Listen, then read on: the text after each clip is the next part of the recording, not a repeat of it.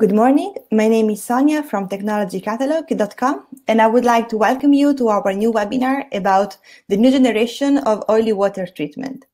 Before leaving you with Paul Callaghan, the director of OLEOLOGY, I will briefly introduce you who we are. At TechnologyCatalogue.com, we want to make finding technology in the energy industry very easy and immediate, together with all the required support to deploy such technologies. As a matter of fact, a current problem is that there is a very wide range of available solutions which can cause confusion about what are the best technology investment for your business. And we want to solve this problem. Another good point is that, of course, it's a great opportunity to explore new technologies without having to travel far away. I would like to invite you to visit our website, TechnologyCatalogue.com, to find and compare new technologies that will enhance your business possibly. I will now let the stage to Paul, who will lead this webinar on the newest generation of treatments for oily water. Just to give you general information, the webinar will last around 10 minutes, and we're going to have 5 final minutes for Q&A. So if you have any of them, please use the chat box on your right, and we are going to give them an answer at the end of the webinar. So I would like to leave the floor to Paul. Okay, thank you. OLEOLOGY is an Australia, Asia-based company that works in water treatment and has some other proprietary products which enhance operations in various areas. And the issues that we'll cover, and we'll run across the top of them and be prepared to take questions in some more detail at the end. But oil and water, polishing those to lower levels of compliance, enhanced oil recovery for greater recovery of hydrocarbons in the refinery and upstream operations, soluble oil polishing, enhanced operations in bioponds, removal of mercury from gas in a coalescing system without the need for MRU type large mercury recovery units, removal of mercury from water in those applications requiring further treatment, so filtering and polishing of water from condensate. And then PFAS, for those of you who may be familiar with PFAS in water applications, and we are receiving in Australia at the moment more inquiry from the oil and gas sector on the treatment of PFAS from water as a result of lingering problems that existed from the use of AFFF firefighting foams.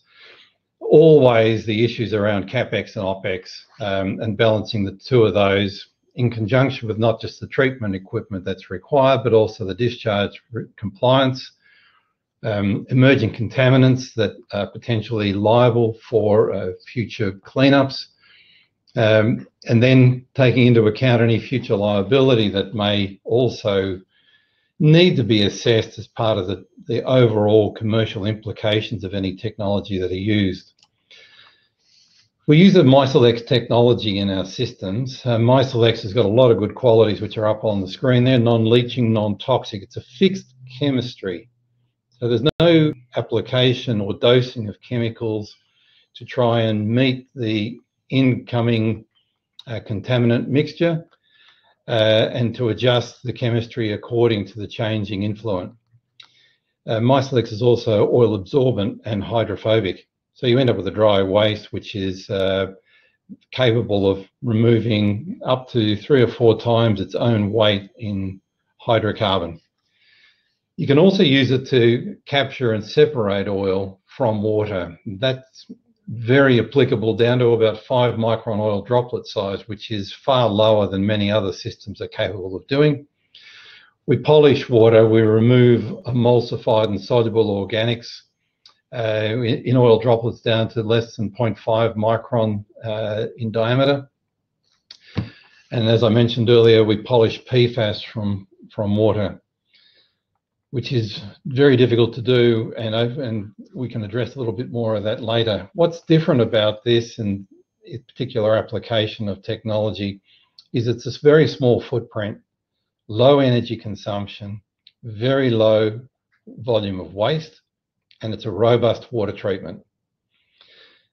That leads to reduced capex and a simpler system that's able to be taken to site as a complete unit for essentially plug and play.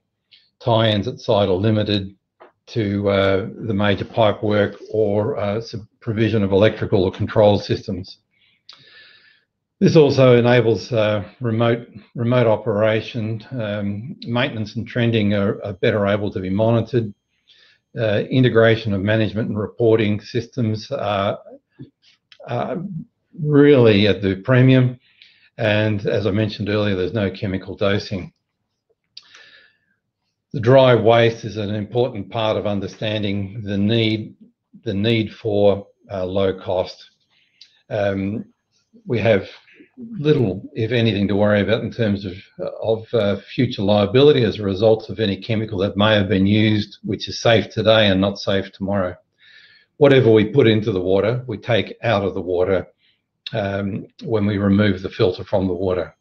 And these are available as either permanent or hire systems, and we've had a number of systems on hire in operation throughout the Asia Pacific region. So the technology comes in the form of filters, it comes in the form of coalescing media, it's infused permanently, and that gives the filters their enhanced properties. There's not just a single filter, there's a range of filters for different applications, often used in sequence. So a series of 4 or 5 filters, or in a PFAS system, maybe up to 10 filters are used in a sequence, which provides a sequential reduction of contaminants, which leads to a very robust system, which ensures compliance of discharge and long service life. Some interesting views of water that has been treated via the filtering mechanism. Highly emulsified water is often a bane of the operator's existence, and particularly in chemical upsets.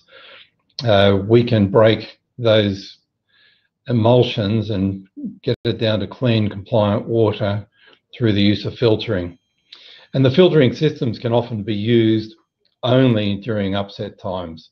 So on a FPSO, for instance, water can go through the hydrocyclones in normal operation. When upsets occur, they can be diverted through the filtering skid, which will take care of the upset condition and allow the operators time to bring the upset under control. So there's 2 notes there. One's oil and water for discharge compliance, and the other one's oil and water for recovery, enhanced oil recovery. And that system of application is something that we can talk about in more detail as required. But just to let people know that there are non-consumable activities which utilize the enhanced oil recovery system, which improves on current performance of nutshell filters, for instance. Some visions of enhanced oil recovery and the quantity of oil that's recovered with very little water associated with it. That's seen in the very left-hand side. On the very right-hand side is the final water that forms the discharge.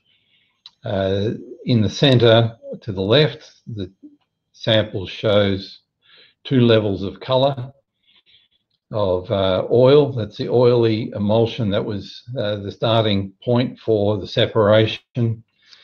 So we've not only separated out the oil, we've separated the oil from the oily emulsion, which is the lower part of the second from left sample, I should say. And then before polishing is the sample in the middle, the water sample in the middle with, you can just see some small amounts of sediments in the base. That's prior to going through the polishing system, which means there's very little work for the polisher to do, which gives you extended service life on the cartridge filter elements. Some instances of application in offshore and onshore applications. The filtering system on the left-hand side shows 6 vessels in either duty or standby, or all 6 vessels in operation in duty mode. A hire system like that can treat up to 80 cubic meters per hour, used in applications for either maintenance of existing cyclones that may be on board, where there's limited space, for bringing on board a piece of equipment to keep operations moving.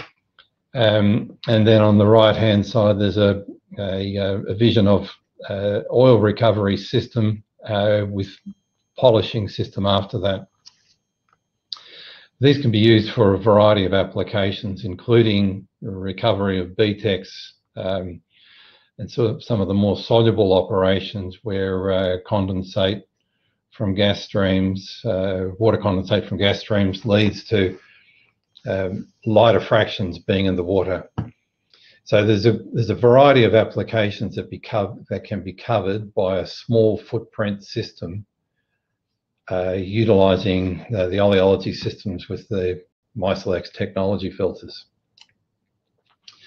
So in brief, the summary of the technology, it's oleophilic and hydrophobic polymer, which is infused into the cartridges. You end up with oil-free, high recovery rate and recyclable waste byproducts. They're certified by Lloyd's Register in applications where discharge to sea is covered under IMO regulations. Certified through a variety of certifications, and generally with EPAs in different parts of the world has approval. And the significant advantages of low energy consumption for operation. Generally, a small centrifugal pump drives the entire system. The media is easy to dispose, so when looking at the total cost of operation, we're now looking at waste media that is actually dry, and we're not looking at evacuating cylinders that have solid and slurry waste in them. In many of the applications and in some of the systems we use, we have non-consumable media as well. So very low maintenance and simple to operate offshore and onshore. As a comparison to see where that fits in, the chart shows the oil droplet sizes, starting on the left-hand side with larger oil droplets and moving to the right-hand side for smaller oil droplets. The MySelect's technology process for oil removal, which includes the primary stage of advanced coalescing, which is stage 1, as shown by the red arrow, the advanced recovery, enhanced oil recovery, which is shown as stage 2, and the filtering stage, shown as stage 3, are applicable as demonstrated by the arrows against the backdrop of the different size of oil droplets. And that covers the dispersed oil down to the emulsified and soluble oils.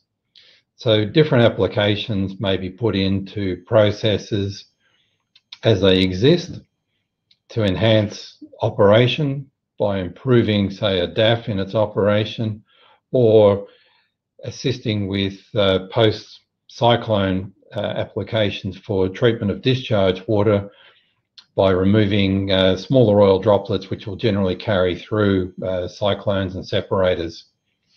So it can be used as either a retrofit or as a complete system, or an enhancement to existing systems. A couple of the other technologies that we'll quickly touch upon is the Mercury coalescing. So the development of braided systems by MySelect's has led to the ability to remove from gas streams aerosolized mercury, which generally forms 99% of all mercury entrained in LNG gas. That can be removed by coalescing, which is a significant step forward and has enormous cost benefits to the operation. If an MRU is not in place, then the mercury coalescing systems alone are able to do what otherwise would require a significantly large and costly piece of equipment in that of the mercury recovery unit to be put in at the process further upstream. The mercury coalescing can also be fitted as part of the condensate recovery. So that same unit can now do a twofold application. We can recover the hydrocarbon, the oil from the condensate, oil condensate from the gas stream, and we can also remove the mercury in there in the same vessel. Another system of operation which we need to talk a little bit about is the PFAS. So those of you that are familiar with the legacy problems as a result of using AFFF firefighting foam, we've developed the process using the MySelex technology for the removal of PFAS, which is highly soluble from water streams. That can also be done in conjunction with hydrocarbons, and often hydrocarbons and the residual PFAS contaminants are found in the same areas together. Conventional equipment, ion exchange and granular activated carbon have quick breakthrough in the presence of hydrocarbon when they're seeking to remove PFAS. The system developed as a series of filters which sequentially reduce the hydrocarbon and any PFAS in large volumes from the water down to below the ultra-low detectable levels, which is less than 0.5 parts per trillion, which can now be achieved by the OLEOLOGY system incorporating the MySelex technology. That in the end is the treatment process which we're able to bring to the market at the present stage. So oil and gas, mining industry, firefighting foams, ground dewatering, where applications require for remediation. So from treating new flows from produced water to retreating existing and residual water as a result of ground contamination. There's a process there which is smaller, less expensive for capital, lower operating cost to run, and able to be deployed rather simply as an option. So that is really the quick summary for you as a way of introduction of some new technology. I'd be happy to take any questions that may arise as a result of what we've just briefly run across. Thank you, Paul. It was a very interesting presentation. I see that we already have 3 questions in the chat box. So starting from Mark, is there a maximum oil in the water content of the feed stream for it to work well?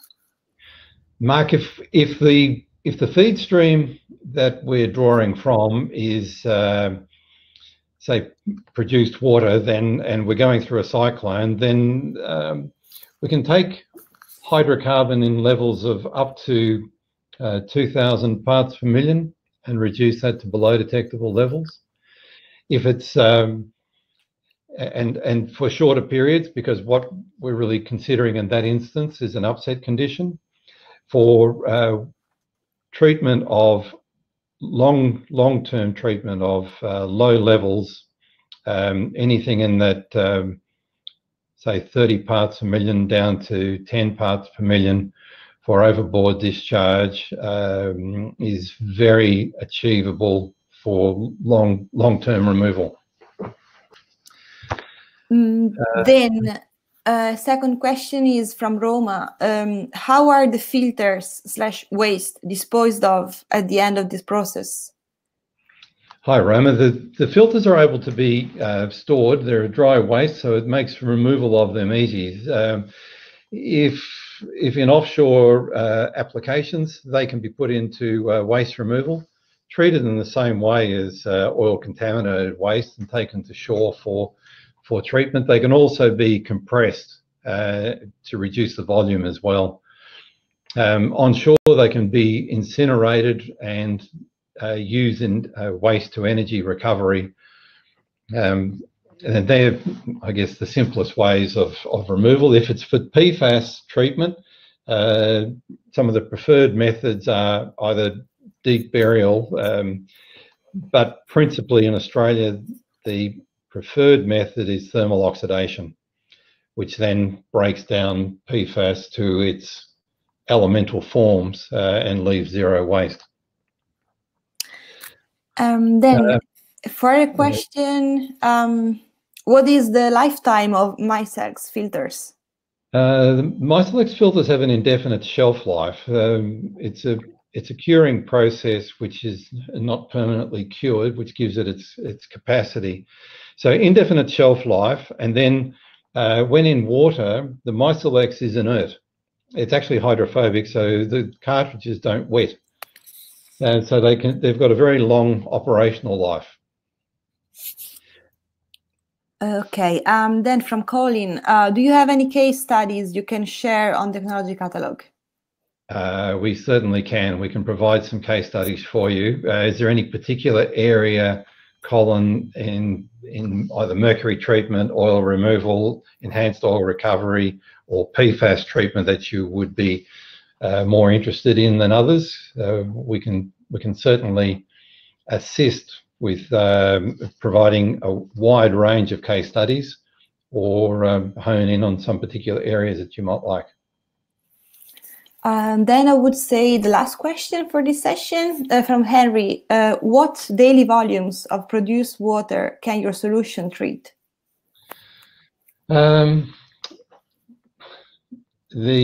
sky is the limit. We're actually working on a system at the moment which is 90,000 barrels of water per day.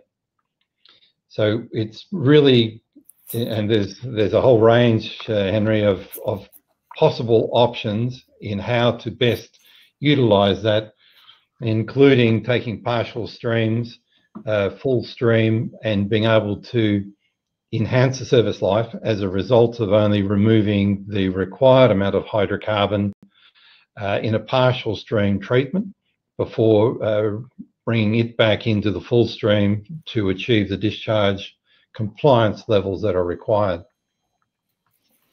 Colin specified turnaround and shutdown oily water treatment. Yes, we can certainly provide you some information on those, Colin. That is quite straightforward. Okay. Then I would read the very last question for today. So what are the current outlets for mercury filters? Well, the mercury filters are able to remove, and mercury is a long discussion in itself. So in terms of removal, up to 99.9% of mercury recovery in its aerosolized form. Further to that, the mercury reductions are able to be achieved by further downstream performance. But I can send some further information on that to you, Tristan, if you would like. Okay, so well, I would like to, of course, thank you, Paul, for being here with us today, and also thank all our attendees. We are going to share the materials used in the webinar together with the link to rewatch it whenever you want. So, of course, if you have any questions or you want to have a deeper knowledge of the technology, you can always head to our website, TechnologyCatalogue.com. And once again, thank you so much for being with us today. Thank you, Paul, of course. Thank you. Thank you, everybody. Bye.